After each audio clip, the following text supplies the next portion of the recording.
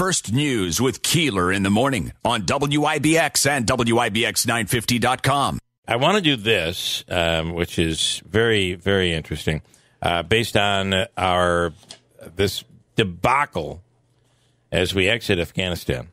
James Miervalois is a U.S. Army veteran who served in Iraq and Afghanistan and chairman of No One Left Behind. Is done asking for permission to get Afghan families out. What does that mean?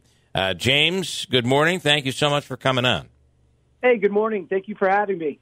So I guess I'd start out by what is going on. How did we, the most powerful nation on earth, how has this been our exit from Afghanistan? We are asking the same question.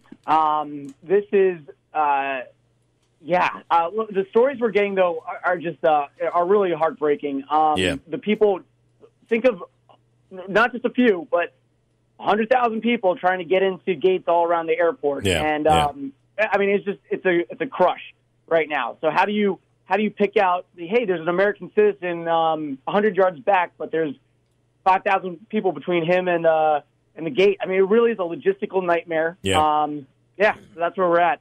And I almost feel like, and I understand this has been the longest war that we've fought in, and it seems that at this point, if Afghanistan can't put together, we put together for them a military that can't defend itself, then maybe they don't want to be a nation.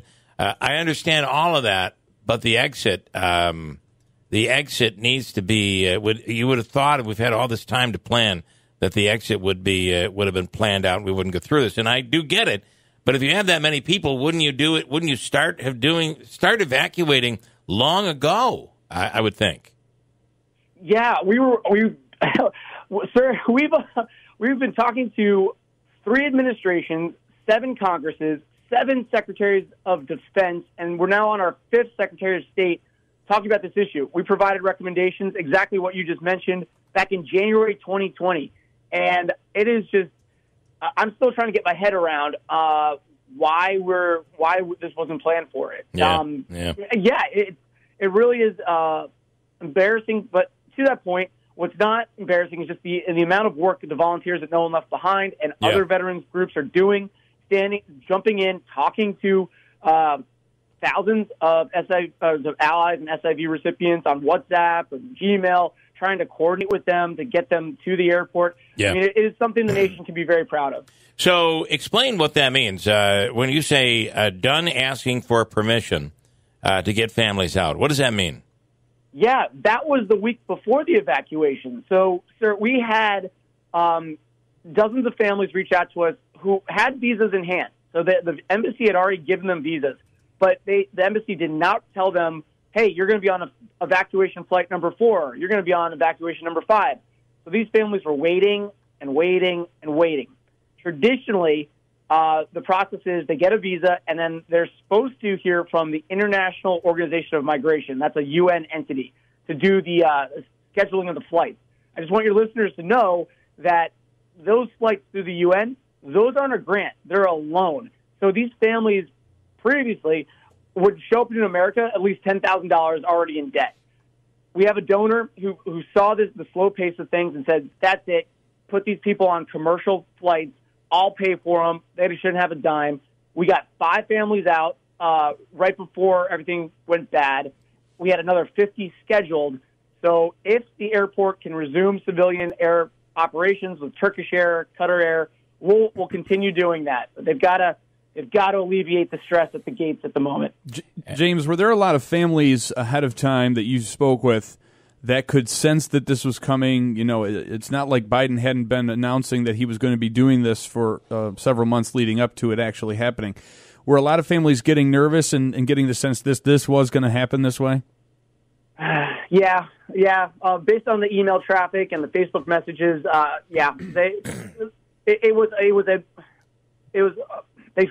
they didn't want to feel that way, but they started to realize that the situation was not what they were going to expect. So they realized that, oh, wow, the U.S. may not know what it's doing, especially about us. So what do we do next? Yeah. And that's why No One Left Behind. Well, actually, we got a quote, sir. there was an Army civil affairs officer who was overseas a few years ago, and I mean, this is what struck me. He found out about No One Left Behind from the Afghans who told him, hey, we gave up on the U.S. government a long time ago. No One Left Behind is the only thing giving us hope. That just shook me to the core. Yeah. God, yeah. Yeah. And, you know, in your the short bio they wrote for you here, it says, quote, we have been defeated, and the tens of thousands of Afghans who bravely supported the Americans for 2 decades await their executioners. Well, I'll need to talk to him about that. That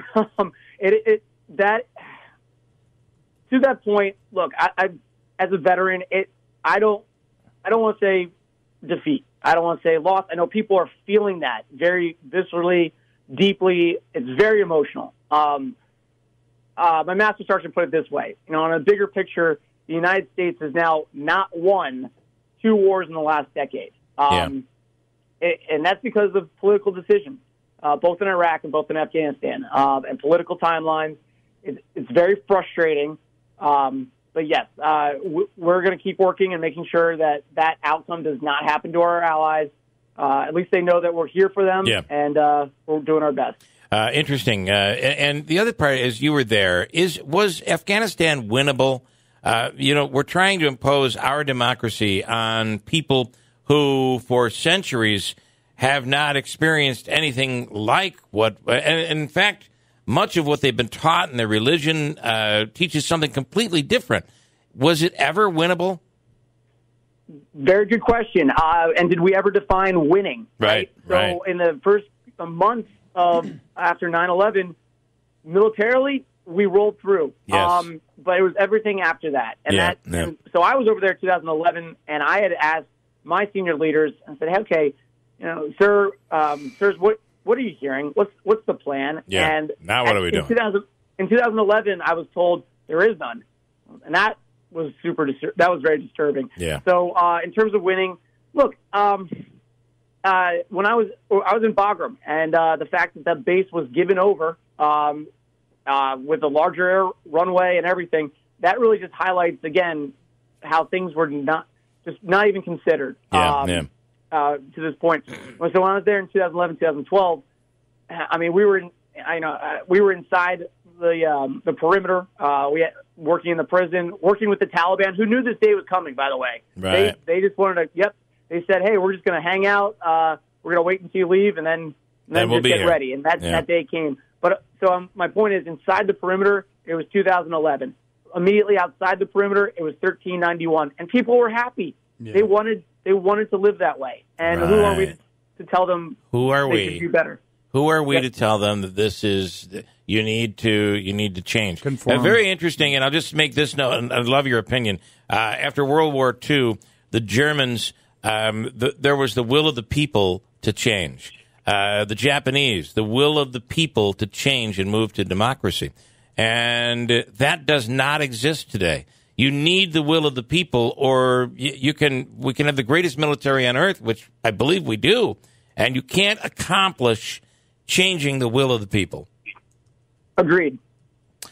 James Miervalois, I appreciate your service tremendously, and the fact that you're doing what you're doing right now. You're just not coming home. You're helping others get home as well. That's just awesome. Awesome. Well, thank you for having me. Everyone can go to saveourallies.org to learn more. All right. Thank you so much, James. Thank you for your service. I think one problem you have in Afghanistan is the same problem that we had in Vietnam. You don't know who's a friend and who's an enemy. Right. And if you look at all of these Taliban goons, all these young males who are doing this, I think, because they're thinking of their future virgins, or right, they have been indoctrinated and to believe that this is. Or you can take any woman you want right now anyway. Mm-hmm. Why wait? Right. So I think that's why they're doing it. But you can't tell who's who. And I think there's only one real solution, and we have to hunt the Taliban like Rambo. Give them a war you won't believe. Well, it is interesting that now all of a sudden the Taliban will be a more traditional nation, and all in one place. You wonder what comes next. I want to believe that our military has a bigger plan that we don't know about. Yeah, I would hope maybe so. I'm living in La La Land, where I always feel like the smartest people have a plan. They're just not sharing it with me yet. The most able people in the world, our military. Yeah. There's a plan. They just can't share it with us yet. If you look at the expressions on Millie and Austin's faces, they look like, I cannot believe I'm having to stand here and make this case. Yeah. Well, especially because a lot of reports are showing that a lot of the military brass, top brass, warned President Biden that this was going to happen, and for whatever reason. Well, and there's evidence of that the warning came 30 days before that this was going to happen. It was going to happen no matter when we left. I think it was. And you know what? To say this wasn't going to happen under another administration, it was going to happen. But the thing about it is we took the military out first, whereas they should have been the ones that leave last. And we had a year of planning, a year to plan this. Hello? Something doesn't make any sense. Yeah. But anyway, a guy like this, he's still working to get people out. I mean, that's pretty incredible. And how about the donor? And his comment that it was 2011 inside behind the lines, but once you crossed over, it was 1391. I mean, think about and that's exactly what. And they didn't want to change. Right. They're perfectly happy living that life in the 14th century. And who are we to tell them, no, you need democracy? Yeah. Just look at how happy we are. There's another radio host who I won't mention, who is national radio host, who has raised $20 million as of the other day, I heard, to get Afghani Christians out because they are being specifically targeted. Wow. Yeah. Well, anyone that has anything to do with Christianity or the West is in danger. Anybody who had any ties to the United States, in danger. And there are stories of if the person who had ties to the United States maybe assisted our military in some way, if they get out, it's their family that is targeted. They're going around painting X's on doors like Passover. Yeah, terrible.